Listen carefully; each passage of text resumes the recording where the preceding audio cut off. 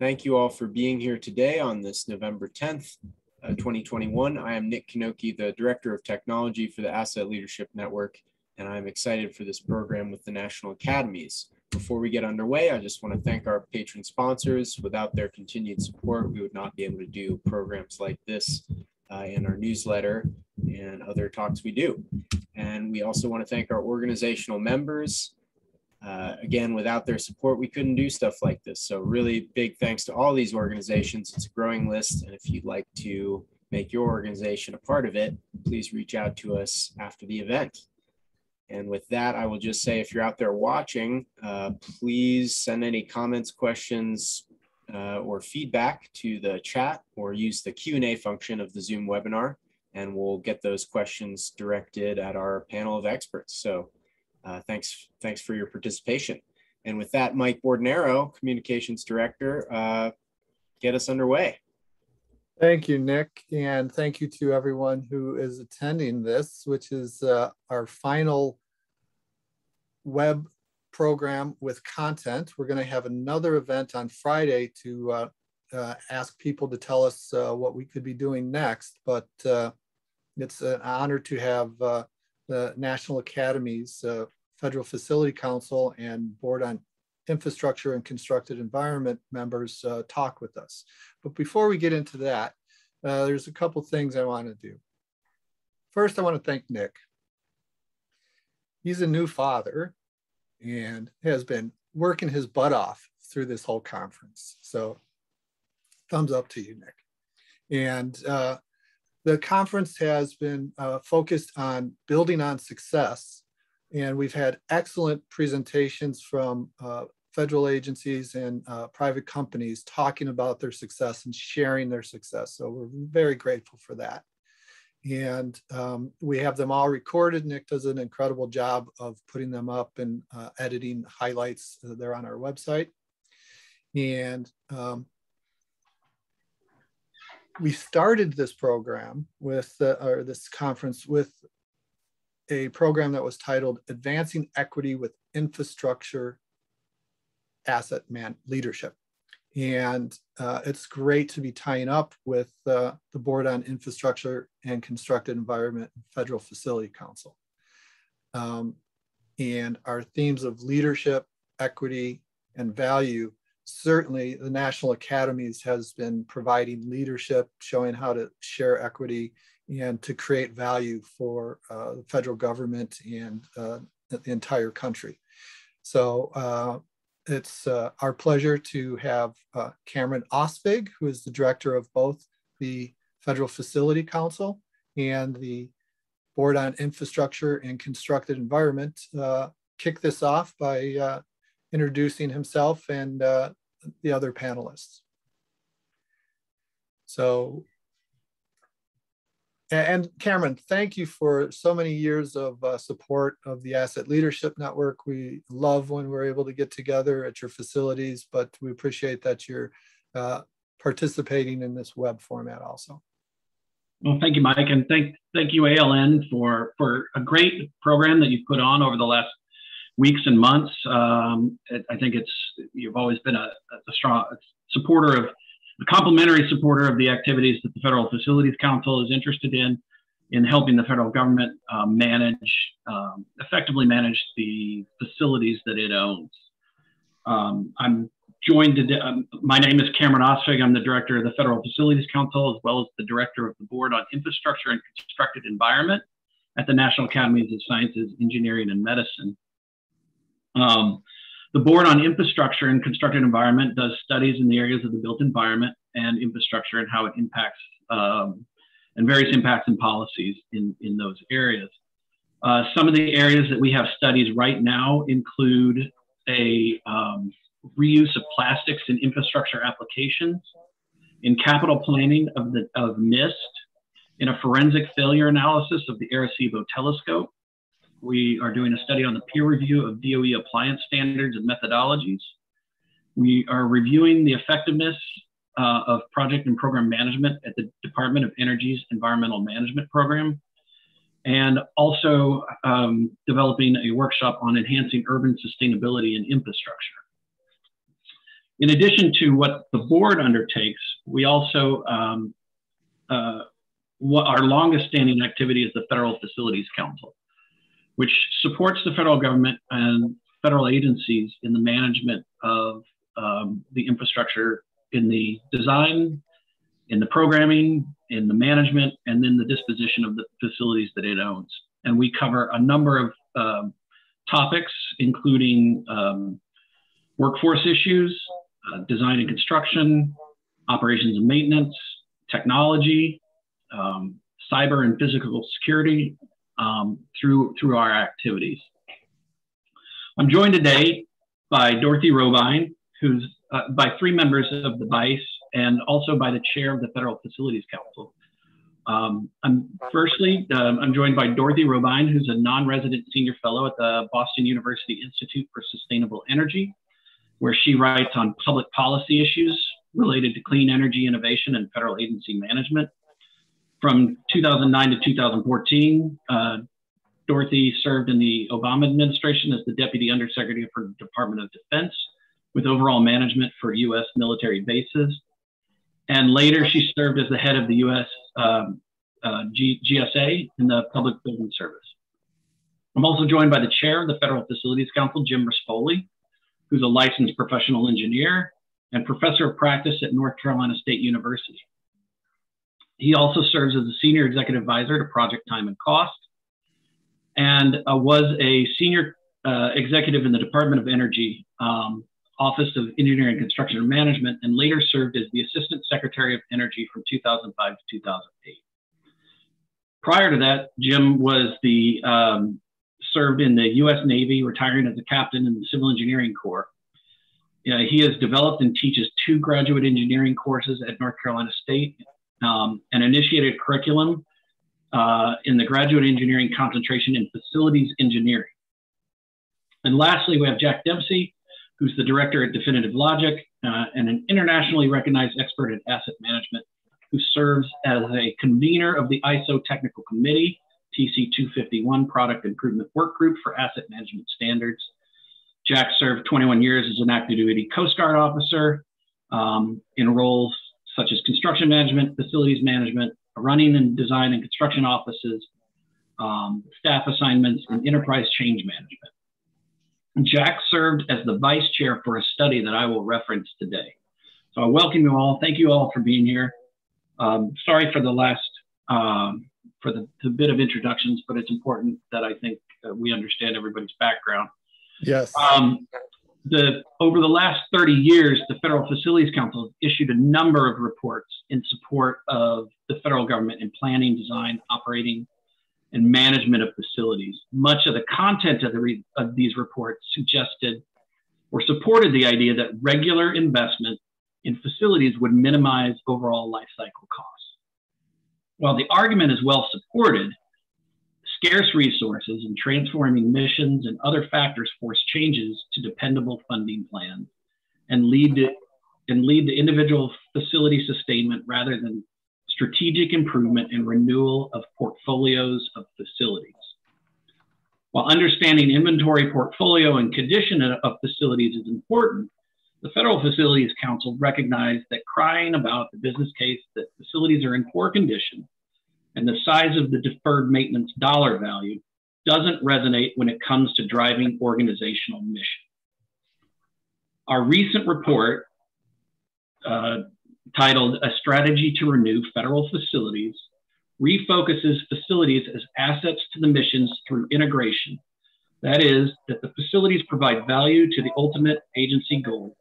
And this is done through implementing an asset management system approach as prescribed with a standard like ISO 55000. It's also done through capital planning policy and risk management tools to link cause and effect of facility investment to mission outcome, access to capital and budgeting structures which enable timely and effective investment, and communication plans that includes leadership and informed decision makers on the impacts of short and long-term investment in infrastructure. Whether the mission is launching space vehicles, or doing applied research, or preparing soldiers for the battlefield, or preserving natural and cultural resources, facilities are required. It's the endeavor of the BICE and of the Board on Infrastructure and Constructed Environment and the Federal Facilities Council to engage activities that optimize strategies given constrained resources, to identify best delivery methodologies for infrastructure to meet organizational goals and objectives, utilize data from sensing, from information and communication technologies in conjunction with descriptive and predictive and decision-making tools, and account for inherent uncertainties, and then to explore the potential impact of investment choices, including recent trends to make equity central to sustainability efforts. What's important to the FFC today, and some of our topics that we're focusing on, include cybersecurity of facilities and building control systems, workforce issues, including the supply chain of our future workforce in facilities and in skilled trades, driving technology and innovation in facility management, and what does the future of the facilities footprint look like in the federal government following this great experiment of remote working? And so how do we return back to work, and what's the federal footprint gonna look like? I'm excited to talk about these issues today and to have these members with us. I think I'm gonna go ahead and start with Jim as a former Navy engineer and appointed Senior Executive Service Officer with DOE. What are some perspectives that you have in leadership and successful management of federal facility installations? Well, Cameron, thank you. First, let me thank Cameron and the National Academies, as well as Mike and the Asset Leadership Network for putting this on today and hosting this panel. I'd just like to share a few thoughts on leadership. As Cameron mentioned, as a member of the BICE, I also chair the Federal Facilities Council, which is comprised of about 25 federal agencies. And it's an organization, as some of you may know, who know me, that I've participated in for quite a while, since I was a young captain in the Navy, representing NAVFAC on 2 separate different occasions. And then later on, as both an SES and an appointee in the Department of Energy. And just an unsolicited plug for the FFC for federal agencies. It is just an outstanding forum for executives to convene and have a forum to discuss the types of issues that Cameron just ran through that are self-identified by the agencies that are represented and are members of the Federal Facilities Council.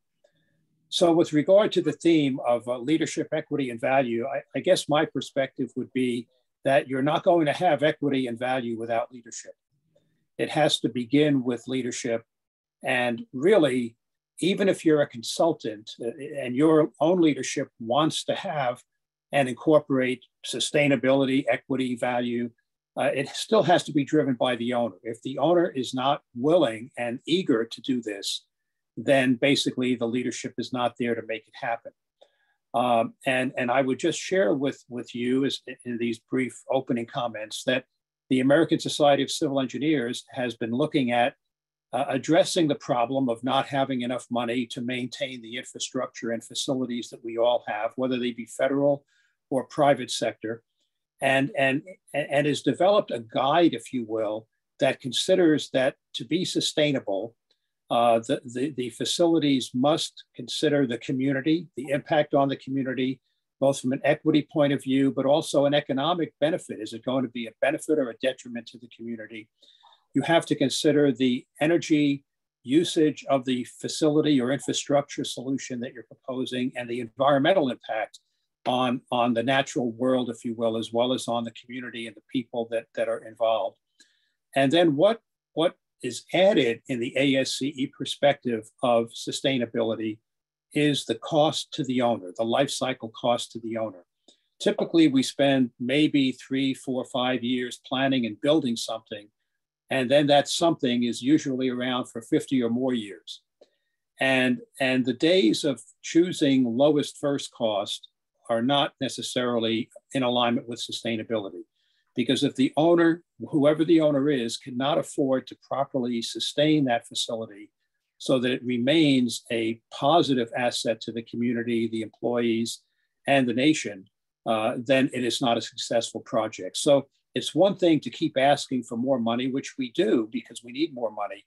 But this concept of sustainability that includes life cycle cost is an opportunity for leaders to demand that we drive the cost, the life cycle cost down, so that we don't keep adding to the future requirement for increasing and never stopping increase in funding. So this all begins with leadership. I think that I have heard on several panels, I'm on a current one with the National Academies, we've heard from several experts that have actual evidence where if owners take a strong lead, you're far more likely to have success in the endeavor, whether it's the initial construction or the long-term operation and maintenance. So you will find that from my background, both as a commissioned officer in the facility side of the Navy, as well as a civilian in the Department of Energy, many years working for owner organizations, I am truly an advocate for strong leadership beginning with the owner. Thank you very much.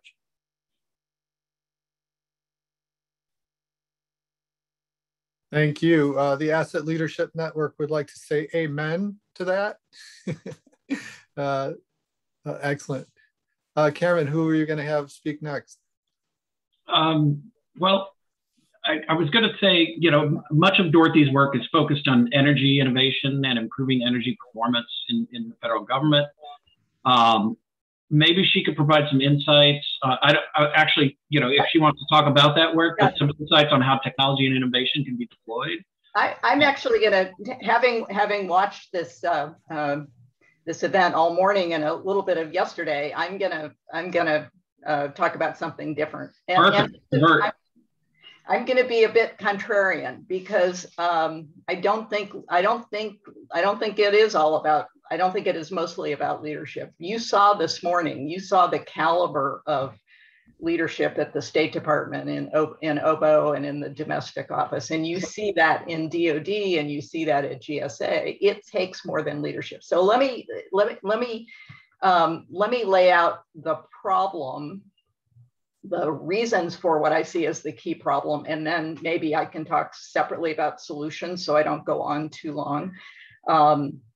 I think, let me condense it to, I think federal facilities are starved for resources by any measure, and you simply can't ignore that. And let me start by, just for context, we're talking about 350,000 buildings, 3 billion square feet of space. That is the federal facility portfolio. That's 5 or 6 times as much as all the commercial real estate in Manhattan. Federal facilities use as much energy as New Zealand. They are the largest energy consumer in the world. So it's a very, very large footprint. And predictably, they do not get the resources that they need. I mean, that's a problem in the private sector. It's a much bigger problem in the public sector. And I think you have to keep repeating the deferred maintenance number, $165 billion. That's a year-old number, so it's probably upwards of $175 billion on the GAO high-risk list. One of the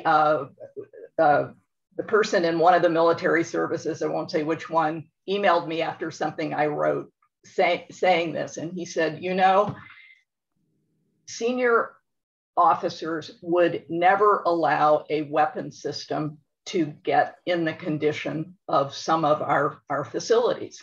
So it is a structural problem. Let me talk about 3 reasons for the problem, and then later, maybe if I get a chance, I'll talk about some of this, what I see as structural solutions. The first problem, and Thad Allen just summarized it beautifully this morning. I will use this quote. He said, "Shore facilities don't compete well against cutters and aircraft." I mean, that kind of says it all. You've got operational needs, and this is really evident in DoD, operational needs, and then you have buildings.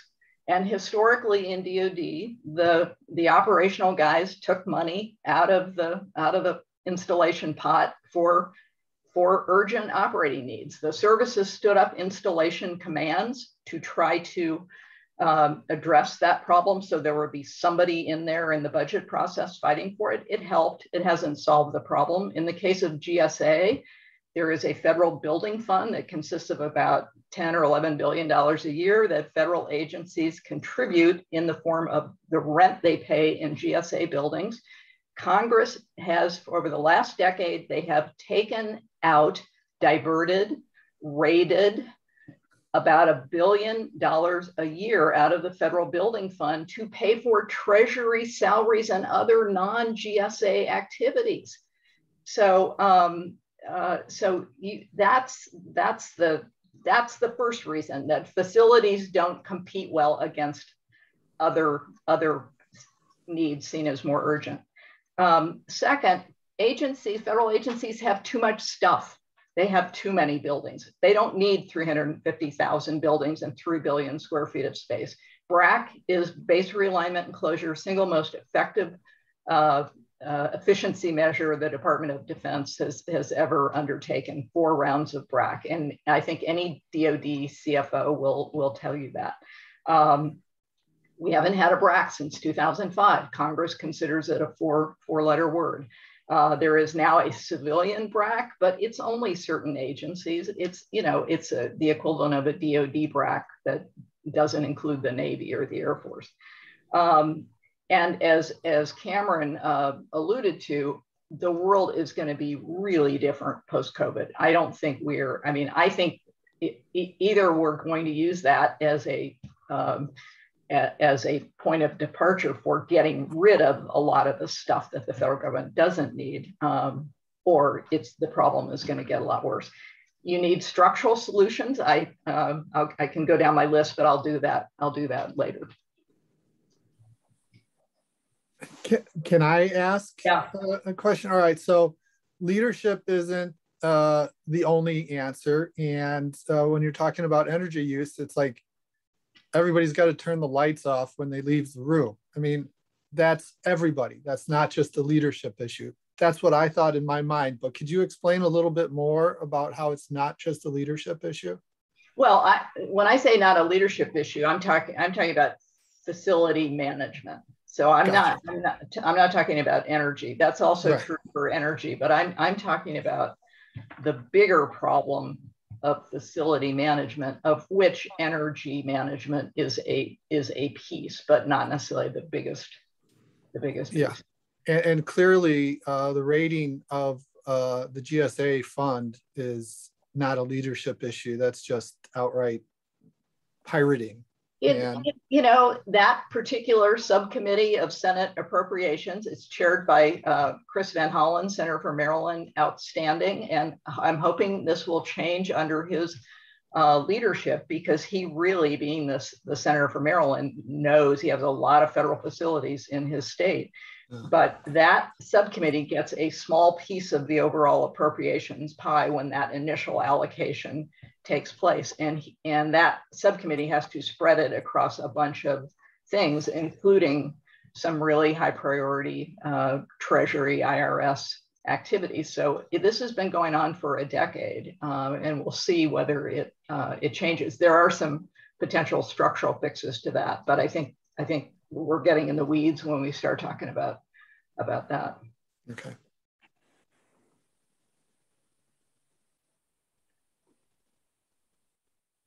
Jack Dempsey, opening thoughts? You want to respond to either one of our earlier? Sure. And first of all, again, I want to echo, it's an honor to be here, a member of the BICE, and really do appreciate ALN's leadership in asset management and holding these forums. It's a great opportunity to share, insightful thoughts and ideas about ultimately how to make things better. And of course, in alignment with the mission of the BICE, the Building Board on Infrastructure and Constructed Environment, it's really to try to support the federal government, both the legislative and executive branches, and provide advice. So, So it's kind of a really nice place, and kind of echoing some of the things that Jim brought together. It's a great place where leaders and innovators can get together, share these ideas, debate these ideas with an interest of kind of influencing public policy. I'll kind of pile on a little bit. I strongly support both the perspectives of Dorothy and Jim in their evaluation of the problem. There's certainly clear agreement on this is kind of a big problem, sometimes bigger than individual agencies can really get their hands around. I mean, just the enormity of the deferred maintenance backlog is staggering. The impacts that it has on mission, as Jim and Dorothy both outlined, are credible and real. To highlight a little bit of the recent study that's going to be coming out at the National Academies, and Cameron, you introduced this, strategies to renew federal facilities. That study really looked at, what's the landscape, what's going on, and why do we have these chronic types of problems? The study focused a little bit on the how-to do this, and elements of that, and of course the study will be released here in the near future, really focused on, there's a discipline of thought in terms of how to make good investment decisions. So there's an emphasis on how do you get things rolling. It's about making good budget decisions, and that requires a lot of information, good inventory data, good data and knowledge about the performance of facilities, whether it's be from an energy perspective or a condition perspective. Dorothy's point on, what's going to happen after COVID and the reliance on facilities in a certain capacity, with telecommute strategies, a dramatic change of how things are going. But all this kind of comes down to what's the business case for facilities. And really the basis of where that starts is through the communications of budget. So the strategies to renew federal facilities, and renew is really about making sure that they're mission ready, available to support the needs of the nation, and specifically in support of agency needs. So the strategy really focuses on the how-to, a disciplined approach to asset management. It highlights the value of standards such as ISO 55000, which provides a construct to understand how this discipline gets applied. But it gets back to points that Dorothy was raising as well. It's a business case. Is it relevant? Is it rational? And is it impactful? So the strategy looked at and calling to some people's attention some recent very good policy coming out of OMB to highlight OMB memorandum M20 TAC 3, which focus on the improvement of the real property capital plan, which is building on existing policies, OMB Circular A11 and the capital programming guide. So there's a lot of structure and infrastructure kind of in place, and it points to emphasis that agencies need to clearly articulate the business case for facilities and how that supports the mission and ultimately the needs of the nation. Another policy that's coming out of OMB that was a subject of attention of the study was OMB memorandum, it's M20 TAC 10, and that builds on the strategies for the efficient use of real property. So that is takes it kind of a little bit of a higher level, saying, collectively, the plans that the federal government has, to Dorothy's point, addressing these issues of unfunded liabilities, that being deferred maintenance backlog, and ultimately also the consumption of facilities is about $70 billion of budget a year. And that's, effectively turning lights on, flushing toilets, and keeping things, generally operational for the needs of agencies and ultimately the public, is quite a complex activity. But these strategies and these policies are doing a good job. But when you look at GAO, a recent GAO study, GAO 19 TAC 57, it highlights also that the federal government is doing some good things, but there's more work to be done. And I think, ultimately, this is what this study is all about, is trying to figure out what some of those how-to aspects. Breaking it down a little bit, it's, have a systematic approach of how you're evaluating risk and communicating with stakeholders. It involves developing plans and strategies that are clear and articulate in terms of describing that business case. It talks about the better use of data and information, why that's critical and is today. There's been definitely lots of improvements in that area, but more improvements are needed.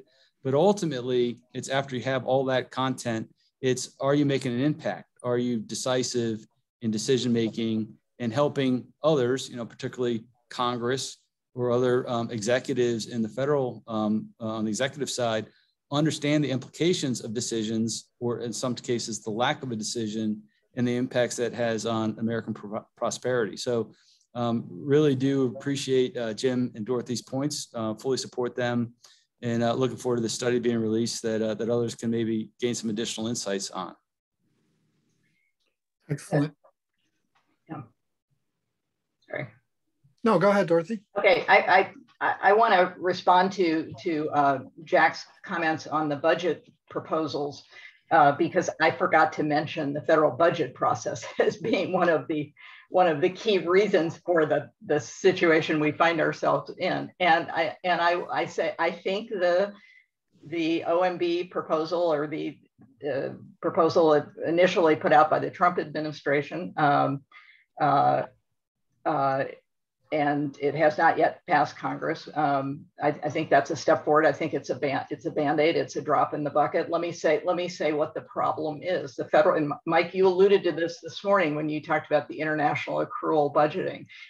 Federal government has a cash approach to budgeting. We do not have a capital budget. We do not treat capital investment any differently than we treat operating expenses. There have historically been workarounds for GSA and DoD to allow them to acquire new buildings in effect through a mortgage process by paying year by year and then owning the building at the end. They can't do that any longer. They don't have the ability to do that. If they need to acquire a new building or build a new one, they have to accumulate a series of surpluses year by year. And this is just impossible. A commission looked at this in 1998. Should the federal government have a capital budget? They recognized the particular problem for real property, and they proposed this idea of a capital fund. The federal government would set aside money for a capital fund, and that is what is being proposed. The Trump administration linked it to something stupid, and so it didn't get through Congress. I think it will get through Congress. It will create a $10 billion pot of money that is self-refreshing, but $10 billion is a drop in the bucket. And I just want to highlight on that as well, because I mean, it's interesting how policy kind of shapes the argument. I mean, effectively, the policy talks about the alignment with the appropriations and authorized use of funding, and that's critical and important. And obviously, Congress having the purse strings has an interest to observe the expenditure of those funds, but embedded in that process, or that kind of perspective, is, as Dorothy kind of calls out, the ability to not really fully understand capital, the life cycle requirements of capital investments. And in this case, talking about real property. In section 83 of OMB Circular 11, it defines an accounting architecture that's very good about evaluating how funds are being expended. So when agencies pass audits, they're demonstrating that they're making use of the funds in ways that are legally articulated to them, and they're doing that. What it fails to do, and effectively what's impossible to do, is to run a balance sheet on the consumption of costs by facilities and to evaluate that. So embedded within the architectures of policy is a limitation of being able to evaluate the management of capital across life cycles. And to Dorothy's point, it really does complicate the ability of federal agencies to be responsive to good management practices. And I think there's an echo effect that happens throughout the life cycle that those who are active in this area fully understand, but it's clear those outside of kind of the facility management area don't yet fully appreciate or understand the significance of how an accounting structure can really limit good decision making. Jim, do you think there's any way of addressing this? I think for starters, I appreciate the comments that Jack and Dorothy have made. And I think the challenge for federal agencies is directly tied to, I think Jack called it the accounting, but I would raise it a level to what Dorothy mentioned as well, which is the budget. The budget, there is nothing worse, no matter whether you're managing facilities, a portfolio of facilities, or a weapon system, there's nothing worse than a budget that goes up and down and up and down. Because generally what will happen is that we're kind of required to make longer term commitments on some portion of our portfolio. And if a subsequent budget goes down unexpectedly, well, sometimes there's a portion of our budget that's already committed. And so we have to look, where can we go to extract things that really need to be done that can wait another year? And it just exacerbates the problem. So I think, I agree with Dorothy and Jack that it's not just leadership. It's a structural issue in the way we operate. I think, Jack, you said Dorothy said, we look at it as there's no capital budget. It's all year by year. And I can remember many, many meetings with OMB where you would try to persuade someone that, this is better for the life cycle, but the higher first cost basically results in a no-go for that approach. And so it's a very complicated process. I think those not in the federal budget, not in the federal agencies, may not realize that you first have to convince your own boss within the agency, such as the secretary, for the budget you need. Then the next step is often you wind up being the one to go over to OMB and get it through OMB. And then eventually it has to get into the president's budget, and it may or it may not get into the president's budget. And then you wind up with the Congress dealing with it as well. So certainly, I would agree fully that a big part of the challenge for federal agencies is the very structure that we work with. I don't know that there's any quick solution for that, but I think part of it has to be that the leaders in the facilities game have to be sure that their appropriate secretary or assistant secretary or undersecretary is fully aware of the impacts of budget decisions on the portfolio of facilities. I think some of us have been more blessed than others, if you will. The secretary I worked for was himself an engineer who came out of basically a facilities-oriented background. But these people change with every cycle, and we just have to do what we can as leaders to have the appropriate influence on the next level up to support the budgets that we need, and also the policies that we need, which Dorothy alluded to. Alternative ways of getting things done than just money in the budget. So those are just some quick thoughts, Mike. Okay, so this has been a very clear articulation of the big picture problem. And since we can't solve that in this discussion, I'd like to just say thank you for helping us articulate this. We're recording this and we'll be able to spread this discussion out. I think awareness of it is probably the best thing that the Asset Leadership Network can help with. And then I'd like to talk about some other things that I think are fundamental in asset management. And that's breaking down the silos between the different types of assets. Organizations get large, and in order to effectively operate, they have to create divisions, facilities, IT, personal property, fleets, etc. It just makes sense to operate that way.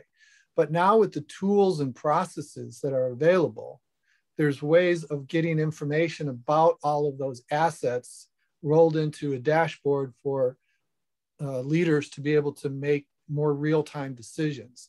And I wonder what you all think about the ability for information management to help break down silos, even if it's between infrastructure and buildings, because there's a building, but a road needs to come up to that building for anybody to be able to access it, and it needs electricity, and it needs water and wastewater. Really can't think of them separate.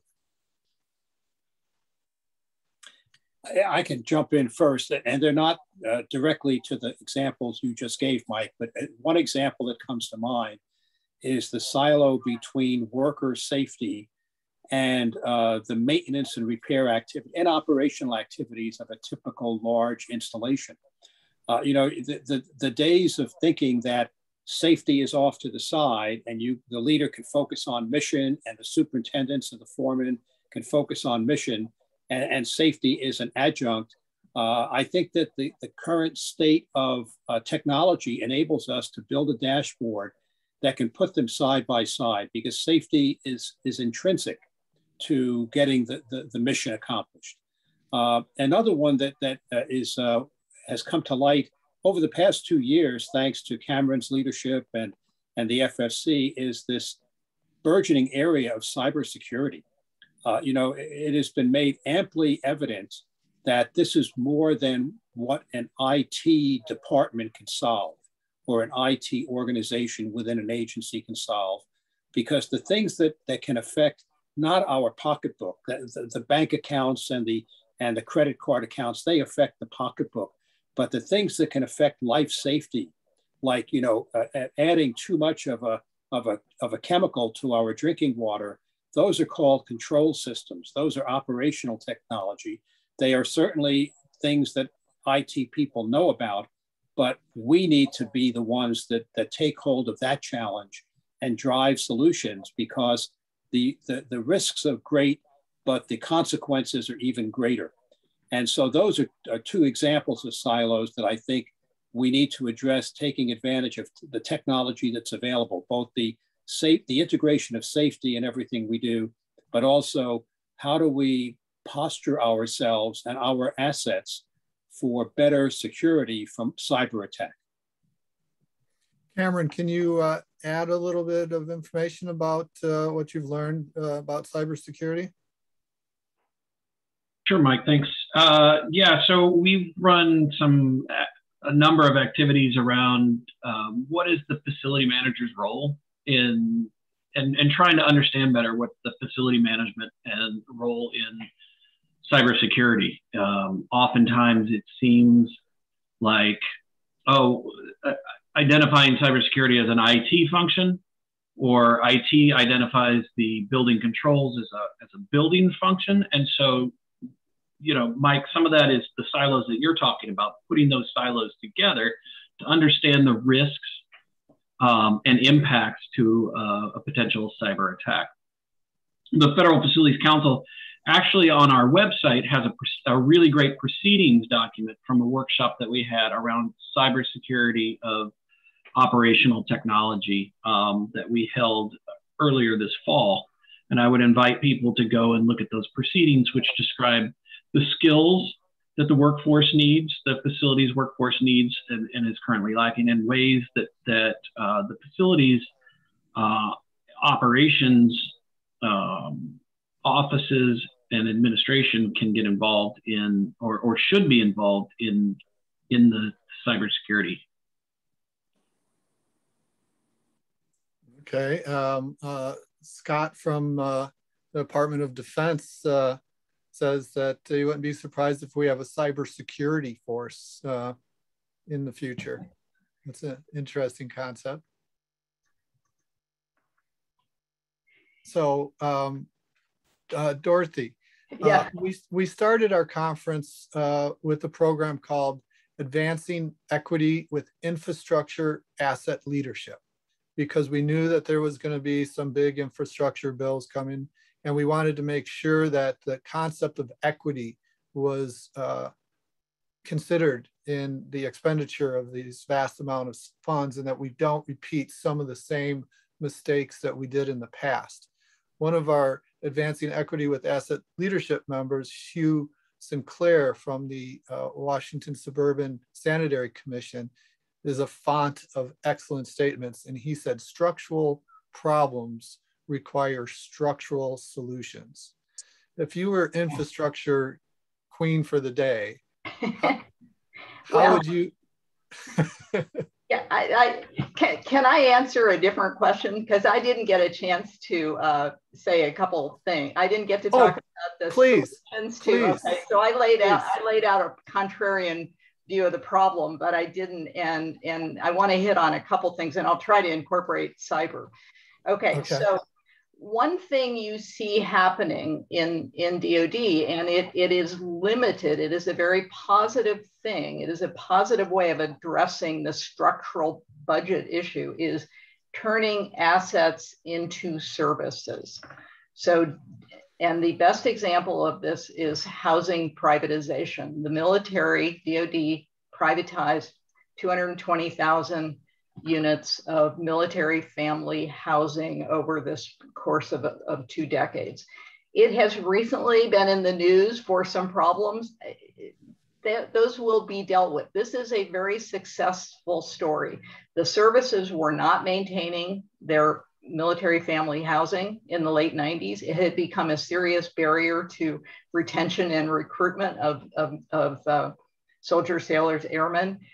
They privatized it. Privatized meaning 50-year leases for private entities like Hunt and Lend Lease to renovate it. It changed the incentive structure because these private entities had to compete to have military families use their housing allowance to live in that housing. They could alternatively go into town and live. So it created the right incentives, and it really transformed military housing in a very positive way. We took our eye off the ball about 7 or 8 years ago, and so there've been issues. Nobody's talking about going back to the old way. That concept of turning assets into services, so somebody else with the budgetary discipline and wherewithal to manage these valuable assets can do it and do it better, and the federal government acquires it as a service. Now that can run into problems with OMB. There have been certain carve-outs for privatized housing, for certain forms of energy contracting. As a general matter, OMB doesn't like that approach because they see it as a form of borrowing money. You are entering into a 10, 20, 25-year contract with an entity and you're paying high finance rates. But that's a really important tool that needs to be used much more broadly. It may or may not be part of electrification of the federal fleet. I think it depends on how much money there is in the infrastructure bill and the Build Back Better bill. Just on cyber, so DoD is trying to do some really innovative stuff on their military bases to make them more energy resilient, because they're very vulnerable to the commercial electric grid. And they have been a real pioneer in the use of microgrids. And they started demonstrating advanced microgrid technology 10 years ago when it first began coming out of the laboratory, coming out of the garage, not yet on the shelf.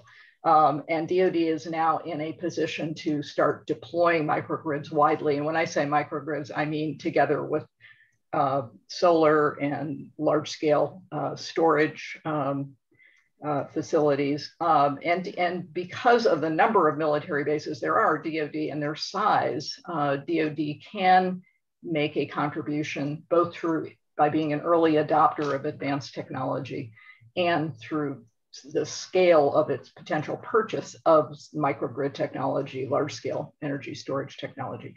Cyber is a real impediment to trying to do that. Now, people are trying to attack the federal government. So, I mean, obviously we have to be really, really careful. I think what I have a problem with is that the facilities are not getting the priority treatment from CIOs when it comes to cyber issues. It's the endemic problem that facilities face, particularly in DoD. So I think cyber needs to be a higher priority. It's a big problem, but it's preventing us. The Army doesn't meter most of its buildings, and they say it's cyber. That may or may not be the reason, but that's the argument they made. You can't manage something if you can't measure. Jack, you have any insights? Yeah, I mean, it's fascinating when you look at all the different areas, when you talk about facilities and the management of facilities that have to be considered. mean, I think in complement to these issues is an area where I think where asset management does have a role, and more specifically, kind of the disciplined approach to asset management. I'll put another plug in for the ISO 55000 standard, because it is the only standard that's out there that really kind of looks at the asset. To Dorothy's point, I really like the way she characterized it. When you talk about facilities, is really kind of the services. You know, there's lots of ways to probably characterize that, but it's, I mean, I like to think of it as, again, the mission enabling function. Facilities are designed, built, and maintained for a purpose. And it's really that purpose is the basis for the business case for their continuance, renewal, sustainment, all of that. When we talk about an asset management system, we're really talking about kind of the core competencies of the organization and its ability to identify these issues, understand them, communicate with the stakeholders that are involved, kind of boil it down into, you know, objective, measurable performances so we can evaluate exactly where we are and start figuring out where we need to go. And then beyond that is also what are the resources and strategies that need to be implemented. I think I agree with Dorothy, the PPV strategy with housing is a great success, but also can recognize when it's not an elemental part of the thought process. You know, sometimes we lose our eye on the ball, and certain locations have suffered because of you know, the discontinuance of needed sustainment requirements. I'm sure Jim could list out dozens of examples where similar types of decisions were made related to energy and improvements to the energy use, and ultimately the ultimate effectiveness of a federal agency. So I look at an asset management system as part of this answer. It's not the sexy side of the story, but if organizations have the disciplined approach of supporting communications, good data, good information, using that in terms of an effective business case that's involving people, we're learning how to make better investment decisions. That is a focus of an upcoming study that we've been talking about here. And I hopefully it gets some attention, because I think it's an underpinning for the solutions that both Dorothy and Jim are highlighting. Yeah. And you know, there's another aspect too that relating to housing, and also when you think of energy and allowing private entities to come on board and implement energy savings without a first cost to the host, the cost being recouped over a period of years. The interesting thing about those approaches, as we've learned in the Federal Facilities Council, is that none of the agencies don't all have the same authorities. It's really amazing, as somebody who's been in the federal government for most of my professional career, that each agency has its own committees that basically authorize and appropriate for them in Congress. And they all have different authorities on what they can and can't do with budget flexibilities. And it's an amazing thing when you're at a Federal Facilities Council Oversight Committee meeting and you hear these different representatives from different agencies talk about, well, how are you doing that? And you know, that other agency has the authorities to do what they're doing, and other agencies don't have those authorities. So it just goes to show how this is an intricate web, if you will, of policy that challenges any leadership organization. When you talk about the policies, the budget ups and downs, you know, you have to really have good equilibrium, I think, to keep up with the opportunities and take advantage of what you can do. And we have had successes, as Cameron can attest, where some agencies learned of something in the FFC meeting and went and worked with their staffers on the Hill to get those types of authorities. And so it's not widespread, but it can be done to enable some of these opportunities, like Dorothy described and the energy one, to be taken advantage of by different agencies.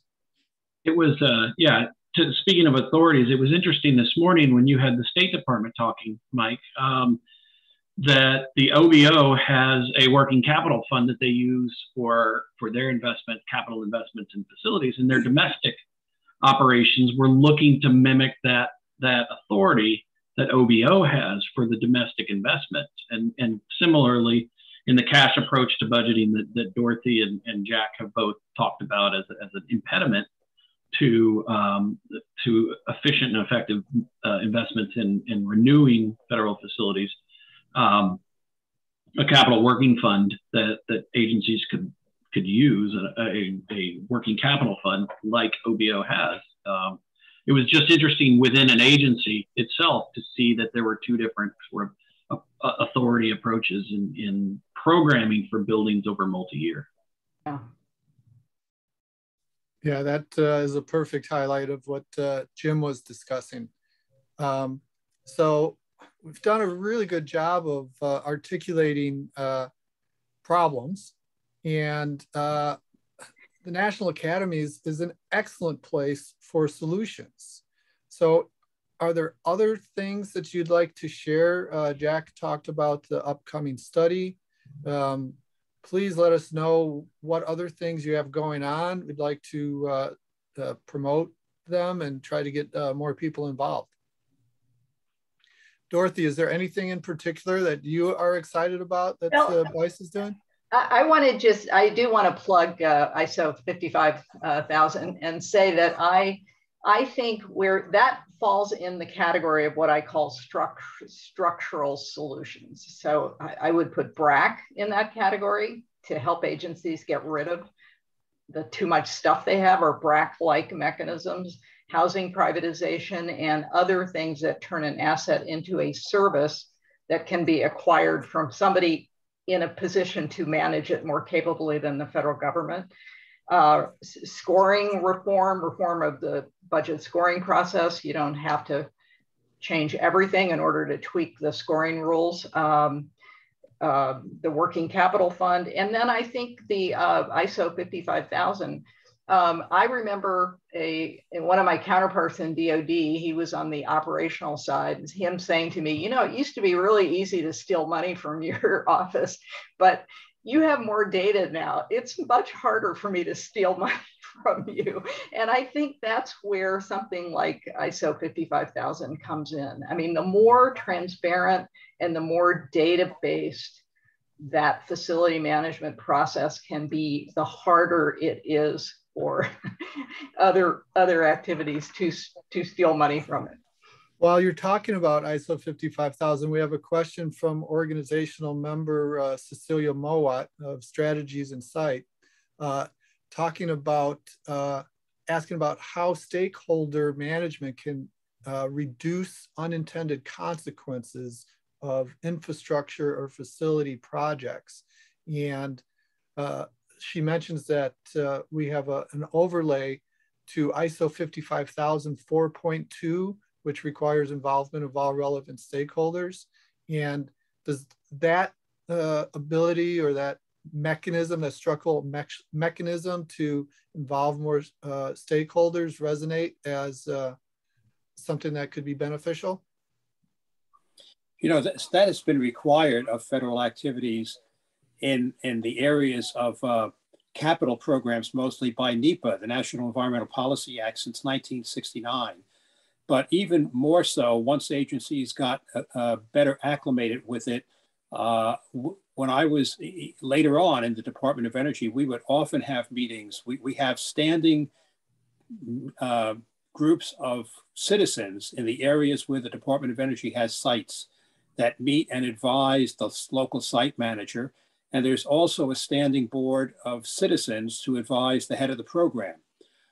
These boards are separate from meetings with Native American nations, for example, that are often adjacent to or nearby. So I think that it's really very appropriate for any federal agencies to take the leadership role of engaging with the communities that are involved, that are stakeholders and involved. They are our neighbors, they're our employees, they're the people that we affect on a day-to-day basis. I don't think we had to wait for this to happen. I think that this is something that good leadership would have been doing for many years by now. Glad to hear that. I'll add to that too. I mean, the word sustainability has come up a couple times already in this conversation, and I think there's actually a maturing around the understanding of the sustainability, and it does involve engagement with stakeholders, transparency, and decision making. As Dorothy kind of highlighted, you know, we have a cash-based budget that really complicates making wise investment decisions in the out year. But the more that we can make it understood how, and Jim's point, the ripple effect on the budget and how that can really ripsaw, sensible decision making. But if we're bringing that together and involving stakeholders that can understand these risks, articulate the trade-offs that are necessary to make it work, it's really critical. These are hallmark elements of the ISO 55000 view of disciplined asset management. What is kind of unique about that series of standards, and it's complementary to ISO 9000 on quality management or 14,000 on environmental management, and there's many other management system standards out there, but ISO 55000 requires what it calls a strategic asset management plan. In the federal kind of vernacular, that's called a real property capital plan. So OMB M20 Tech 03 is advocating for the development of that. Other policies in OMB A11 also support that. But what the essence of that is requirements. So what stakeholders need the facilities to do to support their needs, budget, and how the facility engineer is supporting that, or more broadly the asset manager supporting that, which involves financial specialists, technology specialists, and so on. That everybody's bringing that to a head in the strategic asset management plan, and through an iterative process, groups of individuals are kind of figuring out how to make best use of limited funds, and basically use that to communicate across the board. Back to the sustainability point, the understanding that the implications of this, Jim made some great points with some of the Indian tribes and the relationship with the federal government and the interaction with that. We could think about schools and how schools support the broader community and the investments that have to go into schools and so on. I mean, the story goes on and on across a whole bunch of different asset types. But if we can establish the means of communicating, sharing, and understanding of risk and decisions given limited resources, we're in a really good point. And these are hallmark elements of what ISO 55000 brings to the table as far as a method of communication. And while we've been talking about ISO 55000, Lindsay Ziegler from ALN member Andrew James Advisory Group asked about requiring ISO 55000 of contractors. I'm going to twist that to a little different question.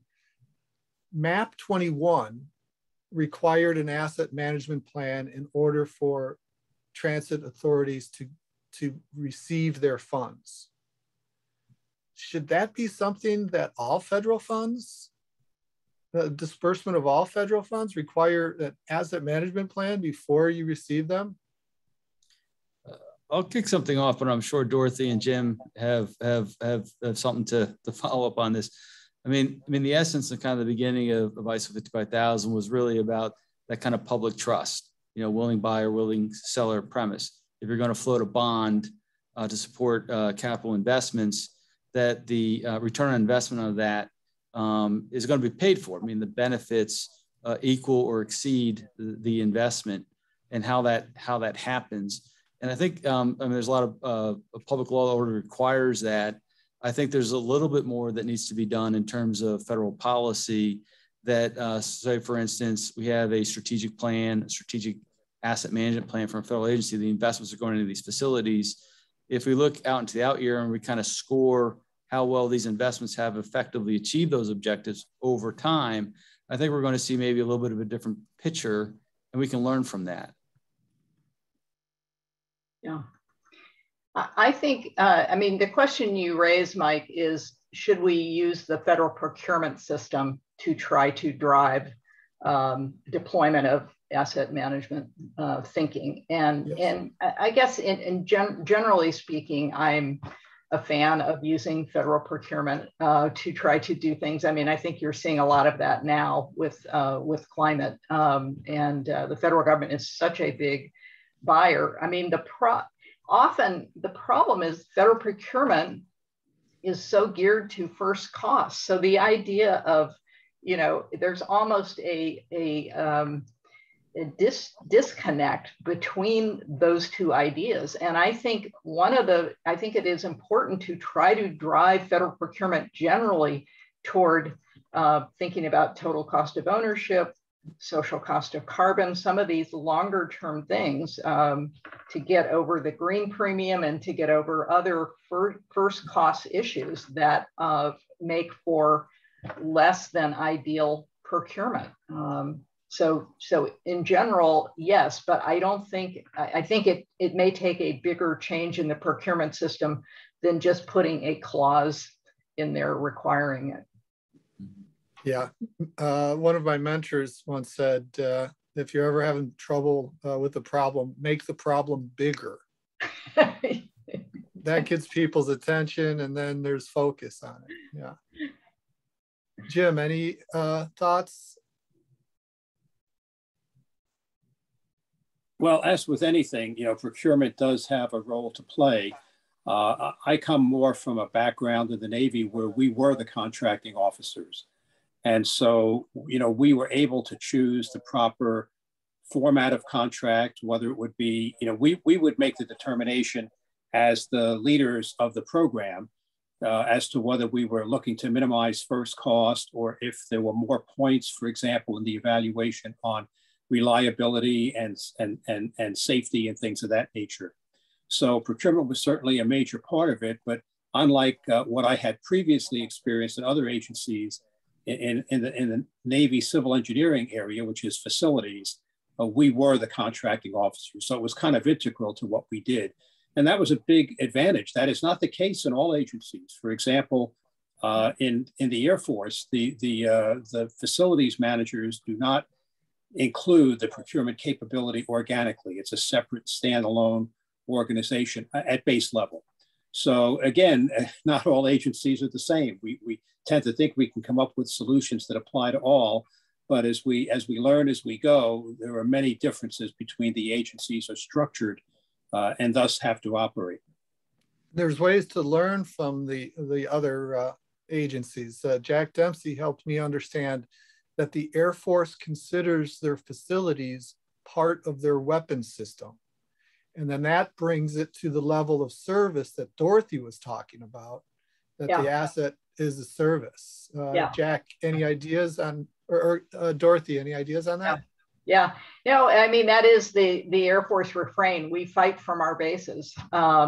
And their bases, you can tell. I mean, their bases are pristine. I mean, the Air Force really takes care of its bases. The Navy, not so much, because they're out in ships all the time. They don't care so much about their shore facilities. And the Army means well, but doesn't have enough money to keep them up. So yeah, there is something to be said for that. I think I can't remember now that did I answer the question? Yes, okay. Actually expertly. Yeah, thank you.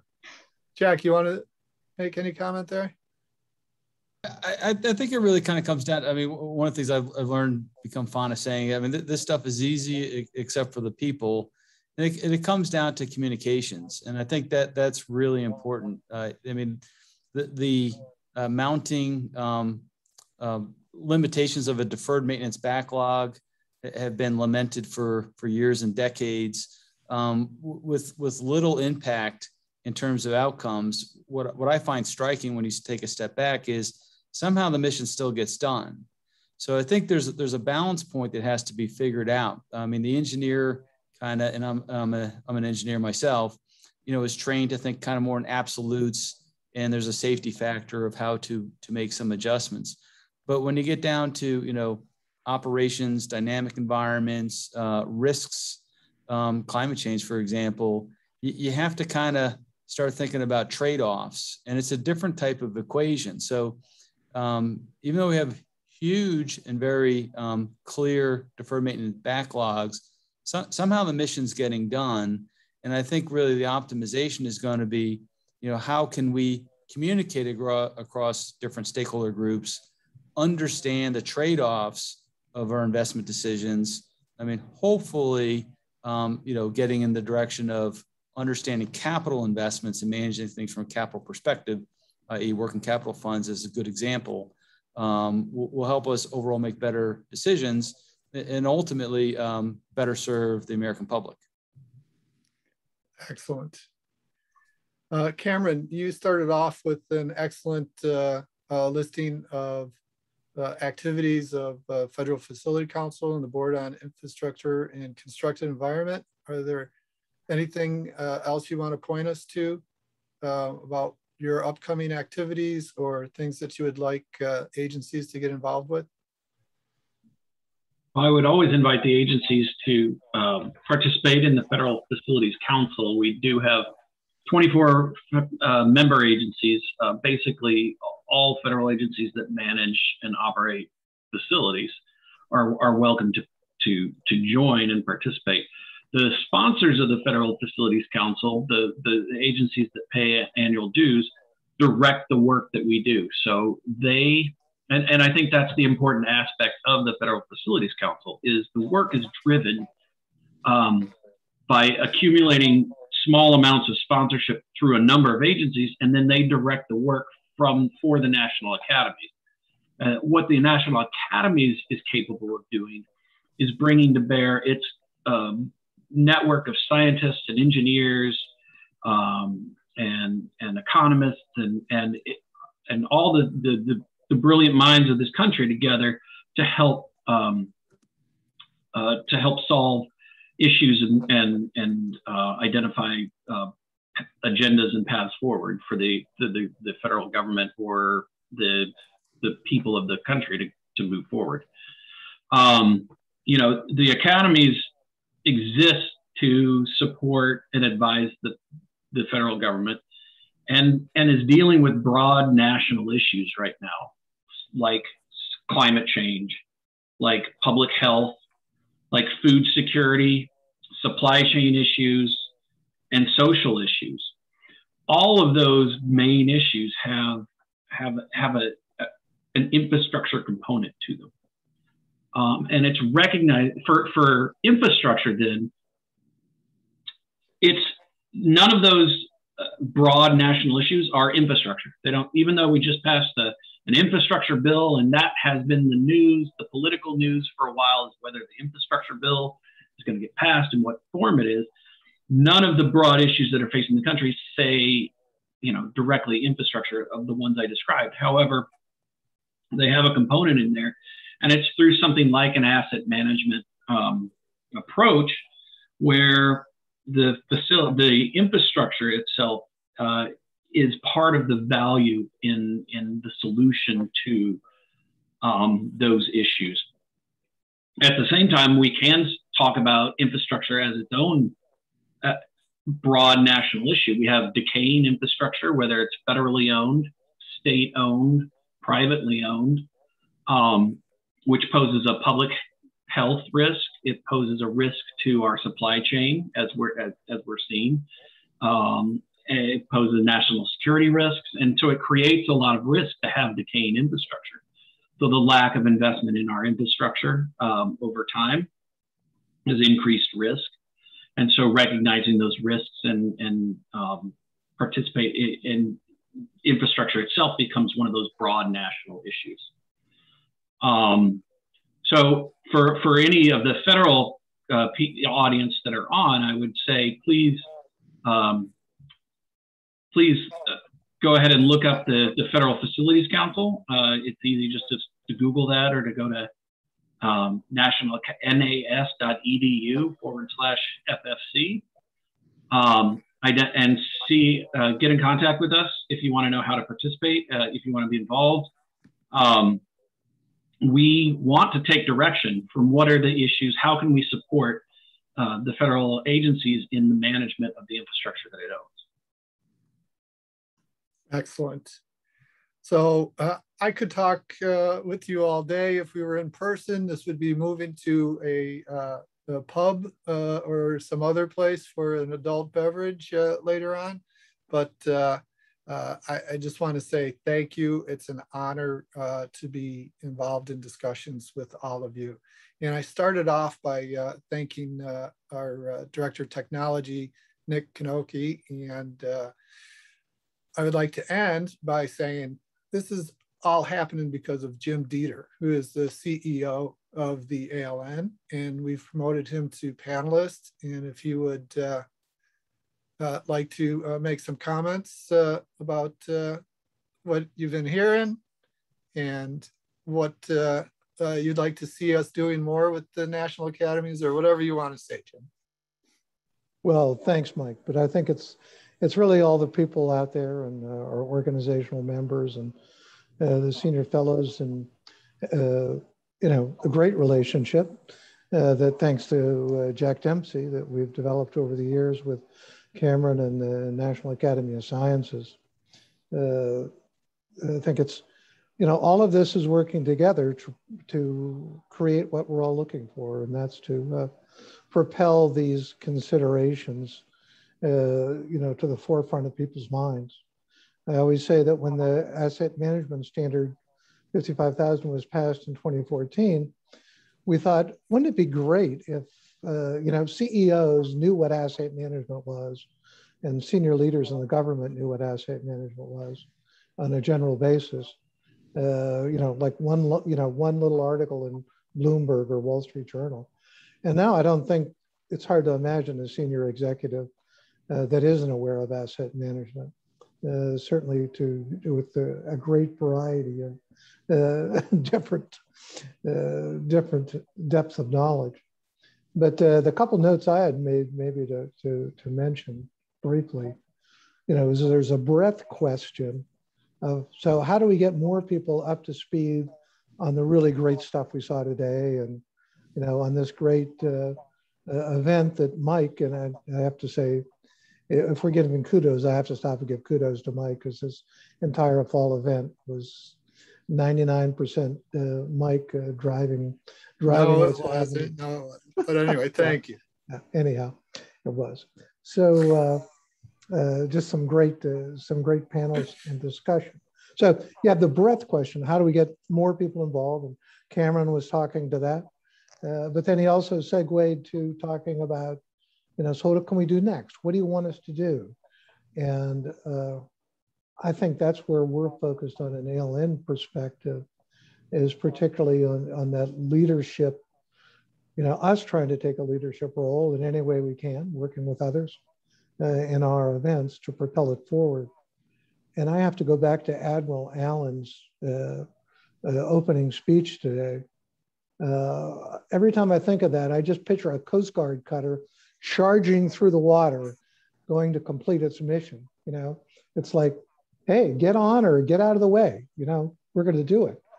And I think a lot of what I'm hearing here is the Federal Facilities Council, the BICE, Jack Dempsey's efforts, some of our organizational members like Definitive Logic and others are charging forward. And my sense of where we are this year, which has seemed to take giant steps forward every year, is that now our mission is to charge forward and show people the success and the difference that these programs make.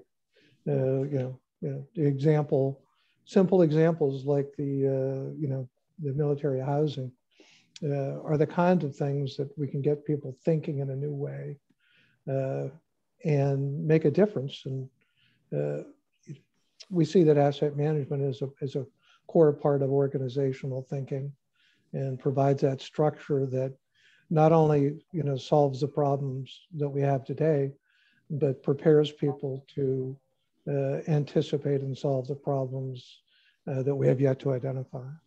So thank you all. And one way I think we can do that is we are committed to helping publicize and promote the findings in the study that Jack has been talking about. So as soon as we can, probably at the beginning of next year, we want to have an extensive look at that document and try to help people understand how to take the insights and education knowledge in that and apply it. Absolutely. So if people would like to make closing statements, Jack Dempsey, can we start with you? Well, I'm gonna, kind of jump on the, thank you, ALN. I mean, really do appreciate the leadership that you're showing here and the forums that you're providing. It's quite an honor to be a member of this panel, and really look forward to what's going to be happening next in terms of asset management. I really do think there's a growing appreciation of it as a discipline of thought, something that's going to be helpful in very basic and impactful ways, and look forward to seeing how that can ripple effect across the federal government, particularly, and how that can basically support the nation and the prosperity that we all seek. Excellent. And Jim, this is the second time you've presented. First time was at the actual National Academies. Thanks for coming back and joining us again. Would you like to make any closing statement?